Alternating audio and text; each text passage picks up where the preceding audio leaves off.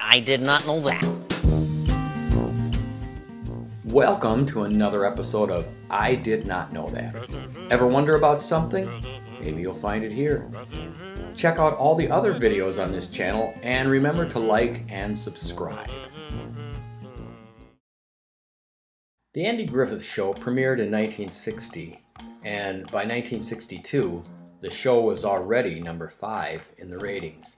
The program ran into a problem in 1962 when Howard McNear, who played Floyd the Barber, had a stroke and wasn't able to return until 1964. So Andy Griffith and the producers started looking for another character to develop to try to come in and fill the void. They decided on a character named Gomer Pyle. After some tryouts, they decided that George Lindsey would be the actor to play that character. That's right, I said George Lindsey. Lindsey, of course, was elated. But sadly, that didn't last long, because shortly after this, Andy Griffith saw Jim Nabors performing somewhere and asked executive producer Aaron Rubin to meet the actor. They both really liked that Nabors could portray someone so naive and innocent and offered him the role. They then went back to Lindsey and told him they'd decided on someone else for the part and pulled their offer. As you can imagine, Lindsey said the experience was devastating. Before we get to the rest of the story, I think it's important to give a little background on George Lindsey. While he often portrayed a backward and dim-witted hick on the Andy Griffith Show, in real life he was anything but that. He excelled in sports in high school, and after graduating, he attended college where he majored in biological science and physical education. He was offered a scholarship to play football and played quarterback for the Florence State Teachers College, which later became the University of North Alabama. He was inducted into the Alabama Sports Hall of Fame in 2011. After time in the Air Force, he taught science and physical education at a high school for a while, but he had been bit by the acting bug and left to attend the American Theater Wing in New York City. While learning the acting trade, Lindsey spent a lot of time trying to lose his Southern accent. It's kind of ironic that later, the character that eventually made him famous had the Southern accent he'd been trying to lose. I think what might surprise people is that Lindsey had many dramatic roles when he first broke into show business. Here's a clip where he played a drug dealer in 1963. I'm sorry. I beg your pardon. Don't worry about it. Sit down, kid. Sit down. Are you sure I won't be intruding? No, you'll be doing us a favor. Sam. Don't you get it? Thank you very much. Way cool, Rita. It's very nice of you to invite me to join you. My pleasure. You could find him doing dramatic roles on programs like The Twilight Zone, The Alfred Hitchcock Show, The Rifleman, and more. Let's look at a few of those. Deputy Pierce here saw what happened, and then perjured himself.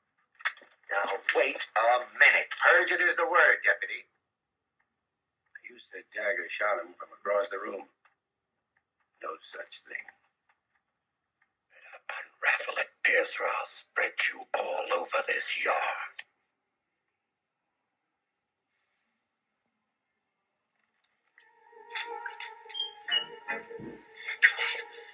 I can't do it. You want to stay down here and die? We still got a chance. How do your lungs feel? We're almost out of air. Then you'll get to us and find a ship full of dead men. Want to see that wife of yours again? We can get out. With these. Calling you crazy with your diva. How do you know? Now let's get to the part about Spock. In 1964, two very different TV series ended up playing a significant role in the life of George Lindsey. He auditioned for a role for a character named Spock on a strange new series called Star Trek. There were many other actors who tried out for that role, including Martin Landau, Rex Homan, and Michael Dunn.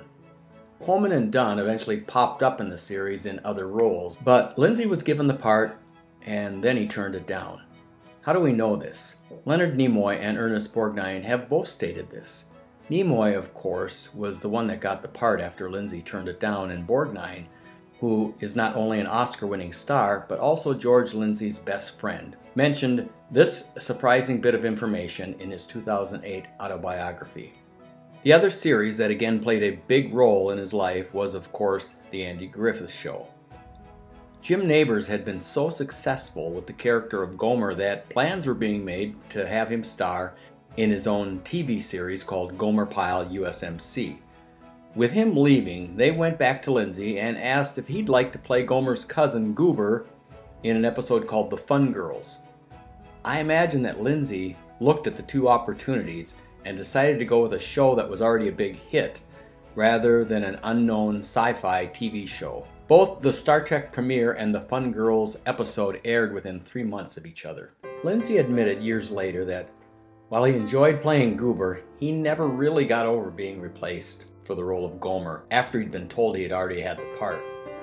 So think about this. Jim Nabors not only replaced Lindsey, but then Nabors went on to have his own series within a couple of years. And the series and the role of Spock that he turned down became a cultural phenomenon that goes on to this day. That had to be kind of tough to deal with.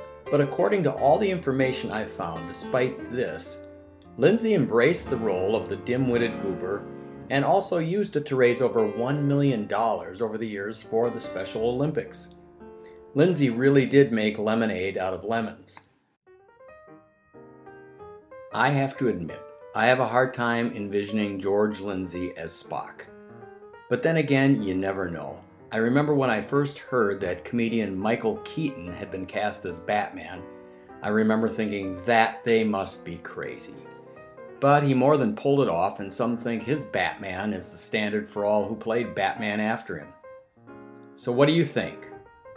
Would George Lindsey have been able to pull off playing Spock?